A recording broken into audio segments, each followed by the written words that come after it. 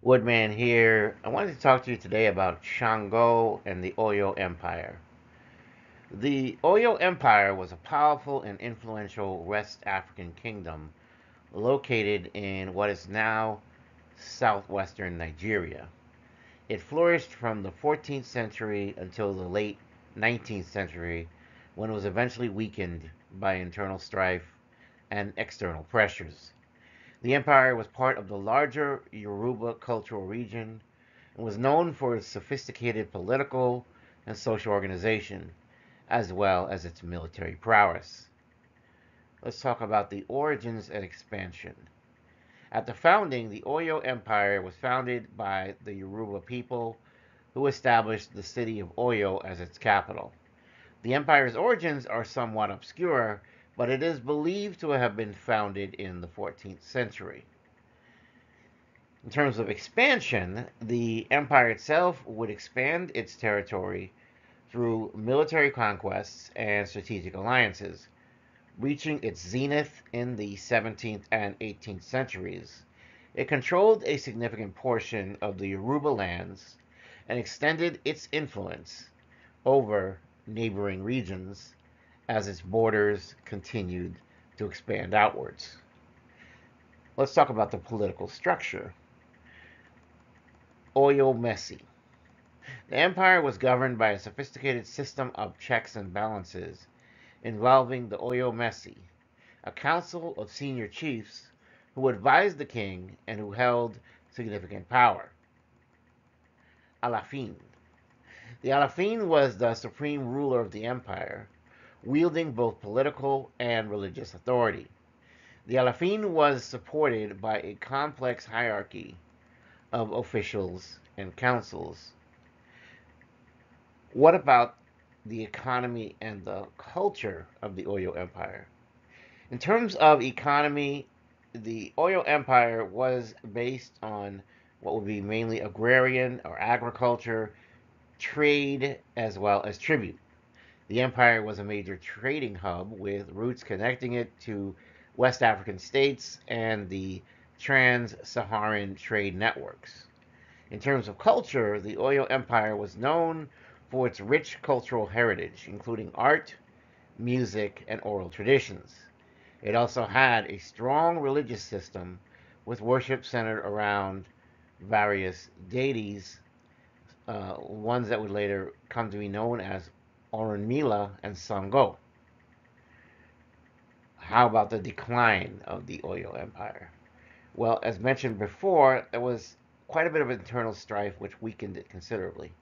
The empire faced internal conflicts, including disputes over succession and governance issues, which weakened its stability.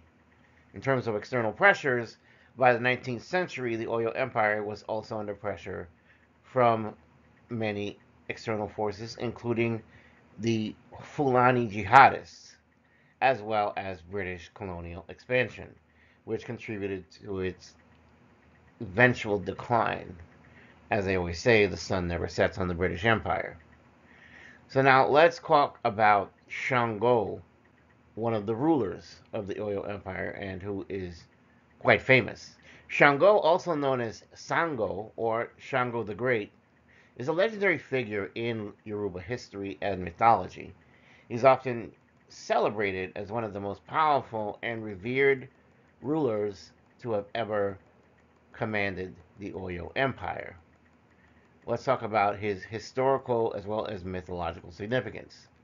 As a historical ruler, Shango is traditionally considered one of the greatest kings of the Oyo Empire. His reign is associated with a period of military expansion and consolidation of power. As a mythological figure in Yoruba mythology, Shango is revered as an Orisha of thunder and lightning. He is obviously among the Orishas, which was a powerful pantheon, and they are given a lot of reverence and worship in the Yoruba religion. Shango is often depicted as a powerful and charismatic figure with control over the spheres of thunder and fire. Let's talk more about his attributes as well as his worship. In terms of attributes, Shango is associated with strength, leadership, and justice. He is often depicted holding a double-headed axe, symbolizing his ability to control the elements and enforce justice. Kind of is a little reminiscent of Thor holding Stormbringer, the axe, after he doesn't have Mjolnir anymore, right? In terms of worship, he is worshipped in various ceremonies and festivals, and he's honored with offerings and rituals designed to invoke his protection as well as his favor. His worship extends beyond the Yoruba people to other African diasporic communities, including those in the Americas. Due to the transatlantic slave trade, this allowed for quite a bit of traveling of these ideas to spread across the world, albeit in a very negative connotation. In terms of legacy, there is some cultural impact. Shango's legacy is significant in both historical and cultural contexts. As a ruler, he is remembered for his contributions to the Oyo Empire's strength and organization. As an Orisha, his influence continues to be felt in religious practices as well as cultural expressions among the Yoruba and the wider African diaspora. In summary, the Oyo Empire was a major West African kingdom known for its political sophistication, its economic strength, and its cultural richness. Shango, a legendary ruler and Orisha, holds a prominent place in Yoruba history as well as mythology, symbolizing power, justice, and the forces of nature. I hope you enjoyed this message. If you're new here, welcome aboard. This is a safe space. You're very welcome. If you're a returner, thank you for supporting this channel. You're what makes this channel keep going. Please like, share, and subscribe. And we close out with a prayer. May the Most High God watch over you, keep you, your loved ones, your family safe and sound, abundant, healthy, and wealthy, and that you have the armor of God to protect you, and that you are defended against all things that are trying to attack you. On that note, I love you, I love you, I love you. God bless. Take care and have a wonderful day. Bye.